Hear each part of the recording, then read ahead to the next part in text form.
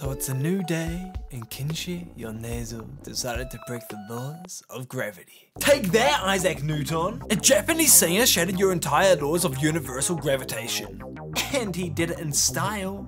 No one can do it like him. The legendary Kenshi Yonezu!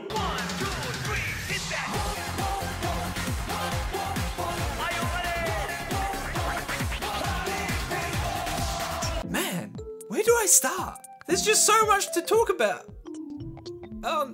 Never mind. Throughout watching this music video, there is for sure one thing I can tell you.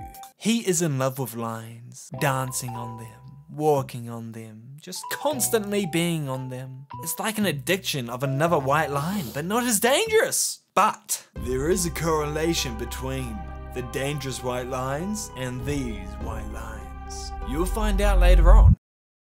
Ah, screw it, I'm gonna tell you now. This song is a collaboration with Coca-Cola. What? No, it's not. Yes, it is. See? So let's start this correlation. What did Coca-Cola used to have in it? Dangerous white lines. What is Kenshi Yonezu doing? Being crazy on white lines. You see the correlation? Dangerous white lines make you go crazy.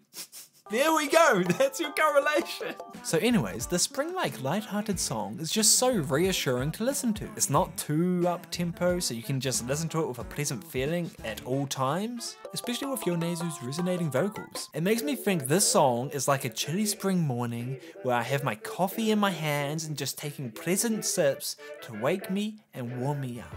I think everyone who listens to this will think it's a great song. There's just no way you can say it's bad. Even if you look at the lyrics, the faint sounds of footsteps in the place where the sheets are placed. I basically understand everything with just that. The lyrics convey how much they understand each other and noticing each small thing the other person does that makes you love them. This song portrays pure feelings for the other person and I love it, but it's still a collaboration with Coca-Cola.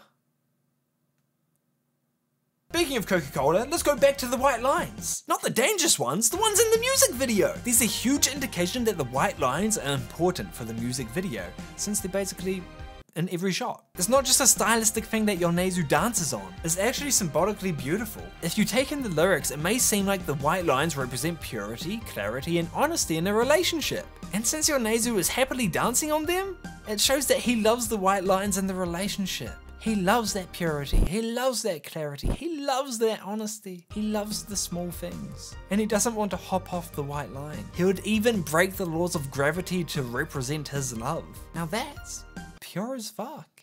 But yeah, with the piano tone and a bouncy bass line and a blossoming horn section, with Yonezu's bittersweet vocals sprinkled on top, we get this catchy, spring-like, light-hearted Coca-Cola song about a relationship that I just love. Sweet, sweet love. Gosh, I love my Pepsi. But yeah, that's all for this video. I hope you guys enjoyed the way that I'm making these videos now, basically turning them into a short form, in a nutshell video. And if you want to see my reaction that I recorded, it'll be available to you on Patreon for just $1 New Zealand dollar. So if you guys want to support me or help me out, and also you get benefits as well. Oh, I started streaming Resident Evil on my Twitch, so if you want to go follow that, please do, because I'm gonna try and do it as much as I can. I want to play through all of the Resident Evils. I've never played one in my entire life, and here's a clip.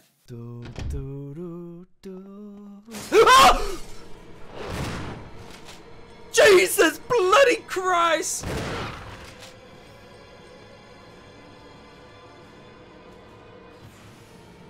Jesus bloody Christ! Die! I can't burn it! Die, you unholy thing! Ah, no! Stop it! Please! I don't like this. Help!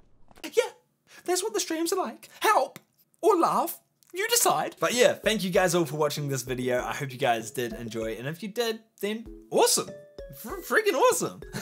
Let me know by commenting down below and subscribing. And yeah, other than that, I hope you all have a great day. Keep smiling, be happy out there, because I want you to be, okay? Because goddamn, if I can make you smile, I become happy. And yeah, other than that, peace.